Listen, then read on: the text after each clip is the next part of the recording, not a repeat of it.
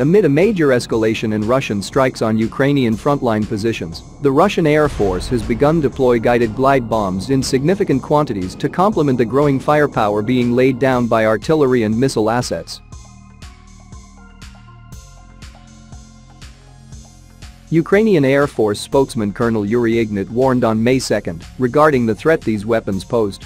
Those bombs can fly about 70 kilometers, about 43 miles, and they may target the facilities of critical infrastructure, kindergartens, residential areas and educational and medical institutions, and we cannot counter this type of ammunition.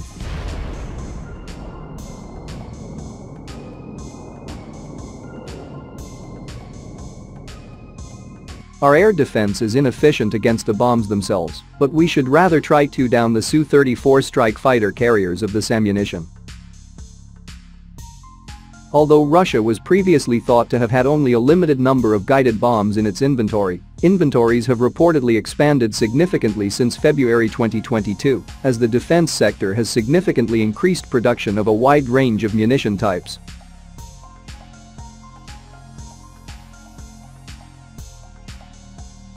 This has been done to meet the requirements of both the war in Ukraine and of defending against NATO's expanding presence near Russian territory on multiple fronts. Guided glide bombs are not only far more precise, allowing aircraft to strike many more targets each time they brave Ukrainian air defenses, but their ability to fly around 70 kilometers to their targets also significantly reduces the risks of being shot down compared to flying directly over a target using traditional gravity bombs.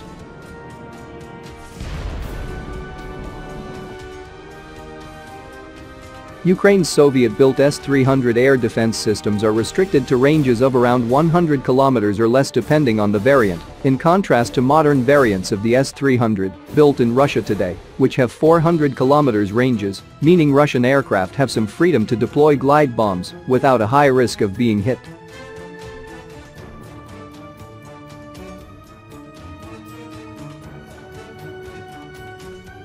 Warnings have continued to grow that Ukraine's air defense network is increasingly at risk of becoming depleted beyond hopes of replenishment, with Pentagon officials assessing that defenses assigned to protect forces on the front lines would be completely reduced by May 23.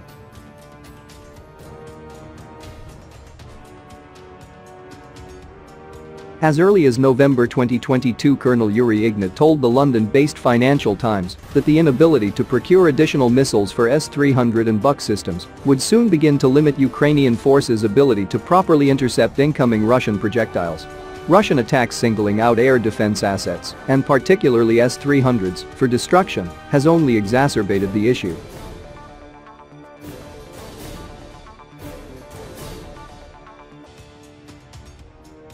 On May 1, alongside a missile strike that destroyed 200 tons of Ukrainian munitions in Donetsk, Russian forces destroyed 2 missile divisions worth of S-300 air defense systems in an attack on Ukrainian depots in Pavlograd in the Dnipropetrovsk region. This followed a successful airstrike that destroyed 4 missile launchers for Ukrainian S-300s on April 27.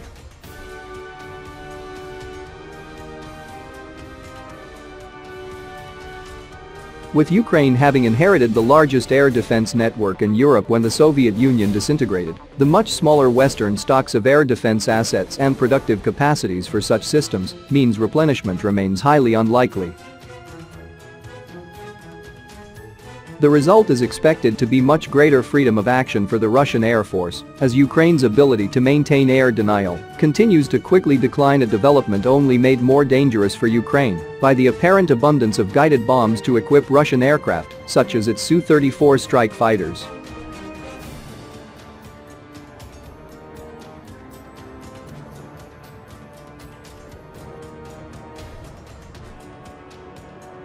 On the other hand, in a Telegram post today that Russia would soon field drones with serious weapons from 82 and 120mm mortar mines to Fab 100.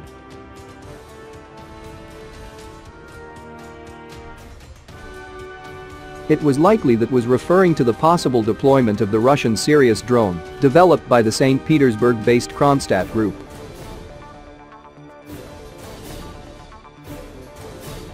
The Sirius is a heavy drone weighing 2.5 tons that can reportedly carry 450 kilograms of weapons and can stay in the air for 20 hours at an altitude of 7,000 meters, 23,000 feet.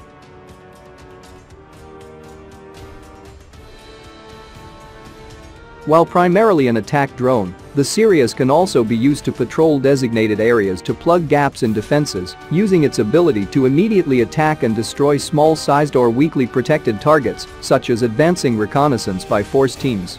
Equipped with a synthetic aperture radar, the Sirius can map the terrain for cruise missile routing and mortar engagements.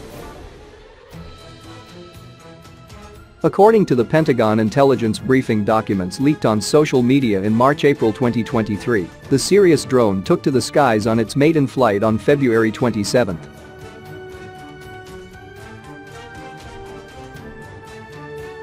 Serial production of the drone is planned at Dubna near Moscow. On November 16, 2021, Kronstadt DG Sergei Bogatikov told RIA Novosti, the prototype Sirius is already being assembled at our pilot plant in Moscow.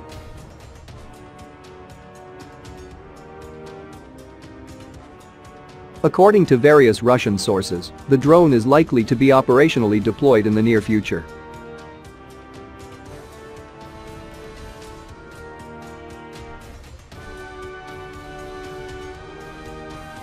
Russian glide bombs emerged only very recently as an evolution of guided bombs.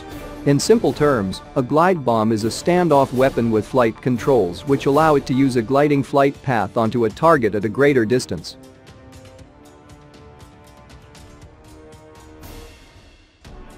These are the CAB 1500 series of bombs developed by Tactical Missiles Corporation (JSC), roughly equivalent to the Western US Mk-84 bomb or adjustable aircraft bomb.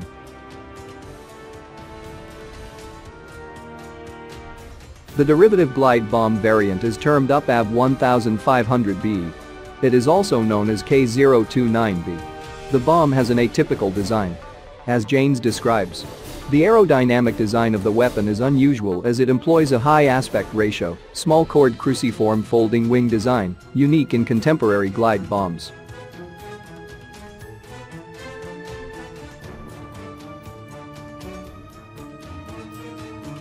The bomb is fitted with an INS GLONASS guidance system and boasts a reported circular error probability of 10 meters.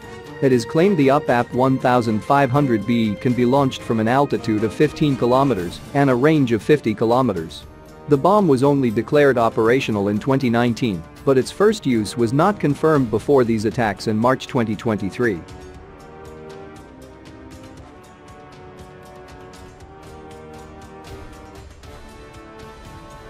There have been separate developments of glide bombs.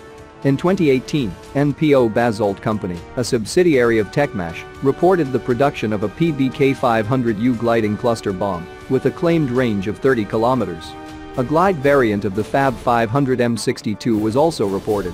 In the same year, Russian defense sources said the production by KTRV of a guided bomb missile weapon system named Grom.